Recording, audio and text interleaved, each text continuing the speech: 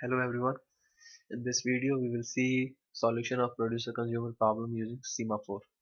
Producer consumer problem.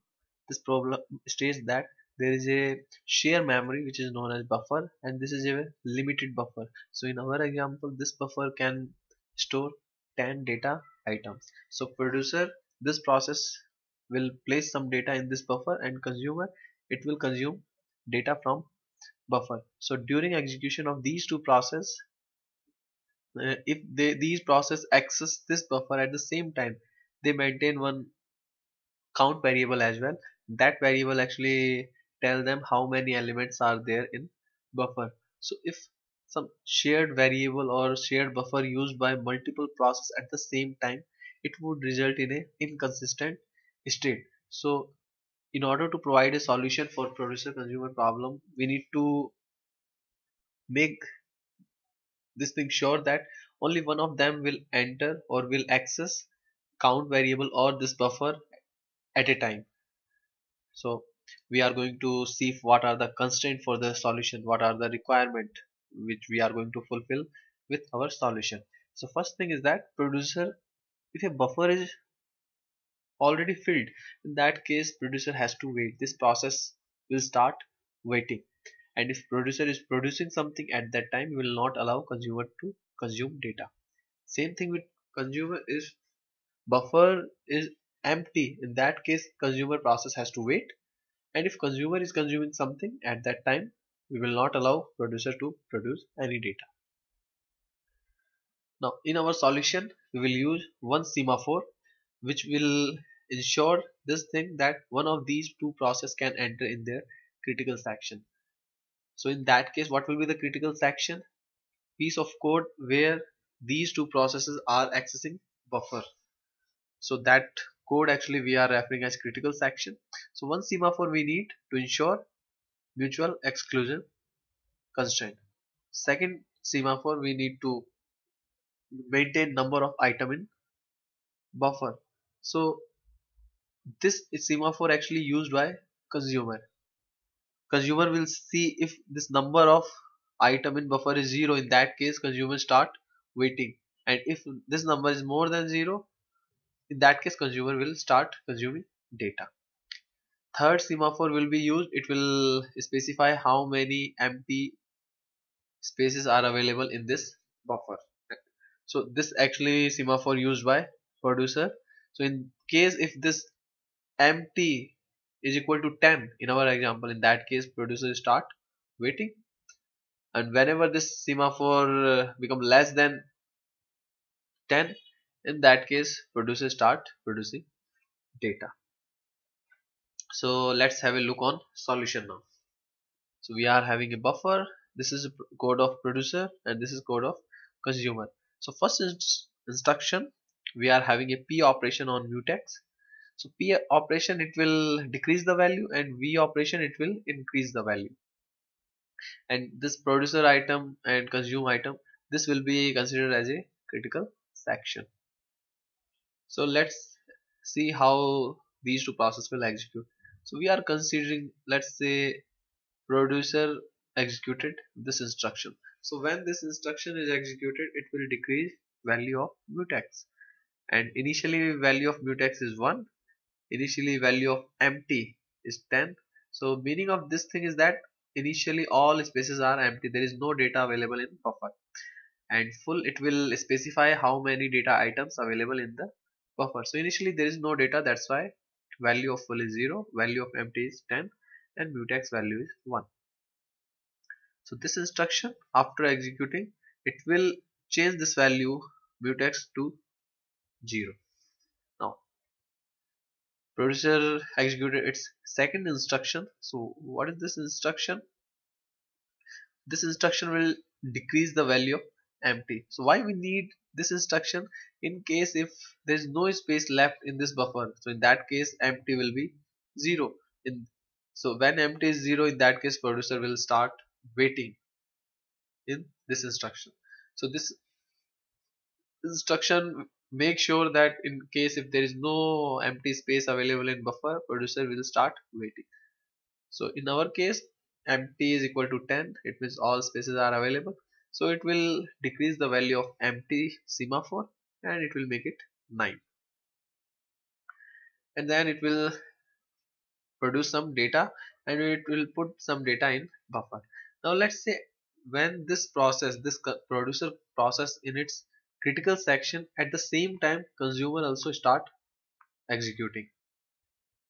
So when consumer will execute, it will decrease the value of mutex. So initial value of mutex was 0 and it will make it minus. So how this p operation works, it will decrease the value, and in case if after decrement value of semaphore become less than 0, in that case this process start waiting. This instruction make this process to wait. So here our consumer process will start waiting because this value become less than 0, and here this producer will continue its execution. After producing one data item, it will signal semaphore full. So this v operation also known as signal, and it will simply increase the value. So it will increase this value of full, and full now become 1. So this full is specifying in buffer there is one data item available, and this empty is specifying in buffer 9 empty spaces are available. So after executing the last instruction, it will increase value of mutex. So initially this value was -1, now it become 0. So as soon as this producer process will make this mutex 0, this instruction will be completed. This instruction, if this instruction is waiting, why? Because mutex value was less than 0. Now that condition will be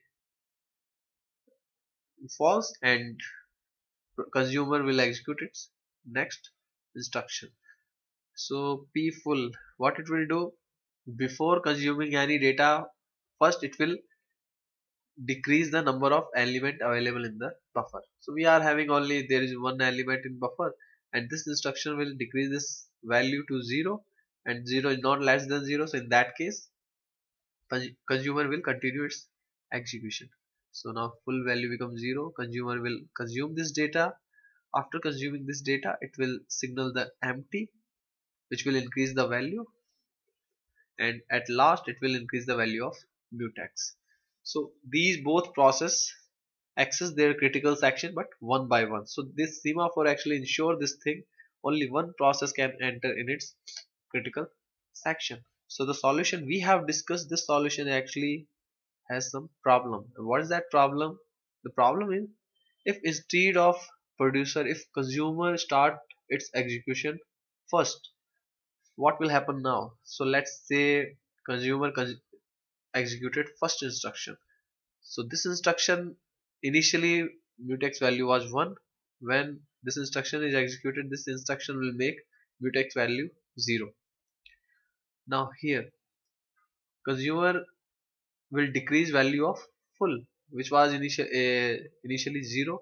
It will decrease the value, it will make it -1. -1 is less than 0, that's why consumer start waiting. So this process will stuck, this process is waiting. And now let's say after some time producer want to place some data in this buffer. So producer will execute first instruction, and this instruction will make the value of mutex to -1, and if a semaphore value is less than 0, in that case that instruction p will start waiting. So this producer also start waiting. So these both process actually waiting, and they will create a cycle. So this solution is not a good solution. So what we need to do, we will shift our instruction in such a way that consumer is not allowed to enter in its critical section if there is no data in the buffer. So what we have to do, we just shift pmt and pfull as a first instruction, and we will shift them as well. Now if we look at the same scenario again, we want to see whether consumer is allowed to enter in its critical section before producer or not. So let's say consumer will execute this instruction p full value is already 0, and when this instruction will be executed, it will make this value to -1. So let's say this value become minus 1, and whenever semaphore value become minus 1, consumer will start waiting. So consumer has not entered in its critical section. Now when producer will produce some data, let's say producer executed this instruction, so pmt, it will decrease the value of this semaphore, it will make it 9. Now producer will execute this instruction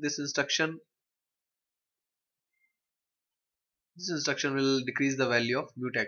So here actually this value initially was 1, it's wrongly entered here 0. So this pu mutex, it will make this 1 to 0, and it will enter in its critical section, it will produce a data here, let's say this is a data, then it will increase the value of mutex, it will make it again 1, and v full, it will increase the value of full. So the value of full is minus 1 here, it will make it 0.